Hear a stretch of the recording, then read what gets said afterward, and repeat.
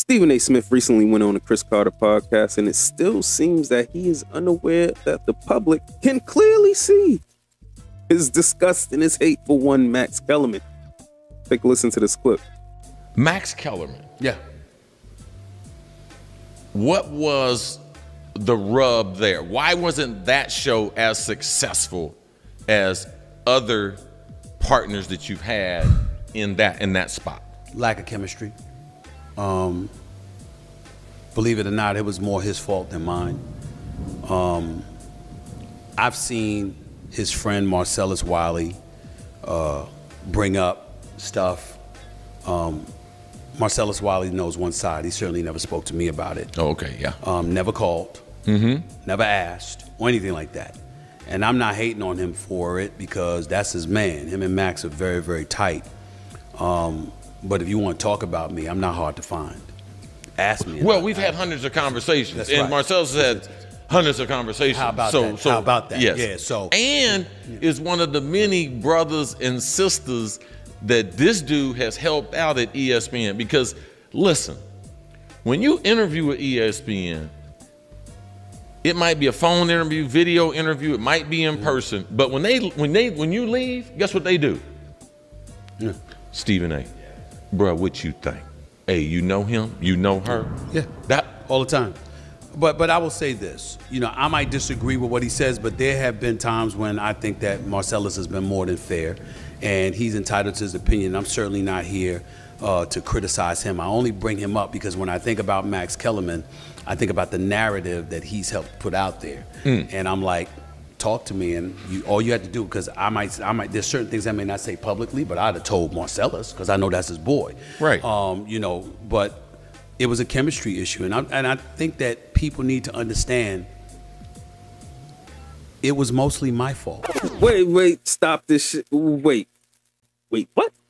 Believe it or not, it was more his fault than mine. I thought so. Let's continue. I'm the leader. I'm the executive producer of the show. I'm the star of the show. I wasn't looking at Max Kellerman and saying it was his fault that the show failed. We're talking about us. How I vibe with all the people that I vibe for. The proof is in the pudding. Look at how I vibed with the people that have been there since he's been gone. Look at how I vibed with Skip Bayless as a debate partner before he arrived. I think that Max Kellerman is somebody that I'm rooting for to return to this business. He's somebody that is nothing short of brilliant, like genius level, brilliant, absolutely true. Here's the issue for a debate show. Because you are such a genius and you are so brilliant, and you have the ability to articulate yourself the way that he does, at some point in time, you're talking and you're talking and you're talking, and you're talking above the audience to the point where they find themselves asking, what did you just say? Now, I might get it because I know you, and I know where you're going, right, and I know how you feel because I'm working with you every day. Are we really gonna do this shit again? Yeah, homie, you got it wrong. Homie ain't getting on just 'cause homie got a song. That's that nigga, you know what I'm saying? He's doing his thing. Welcome back to the channel. G-Mac back with some thoughts, with some opinions, with some reactions. Like, subscribe, comment if you like the content. And with that said, let's take this walk. Now, there's a lot to unpack here, but there's also a few clear themes in relation to how he feels about Max. And the major one is threat. Two of Stephen A's biggest attributes he protects is his ego and his identity, and Max threatened both of those.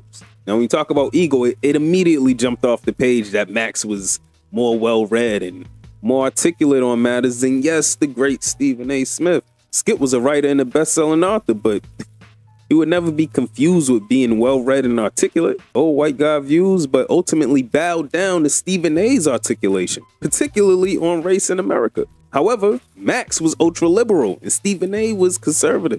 And again, Max was well-read. He used to kill Stephen A in debates on behalf of black people. And that's where his identity was threatened. Max's rhetoric was more pro-black, so Stephen A couldn't bring, as a black man, any balance to any convo about race. It also became hard for him to live up to that pro-black facade that you know, he's always upheld in the community.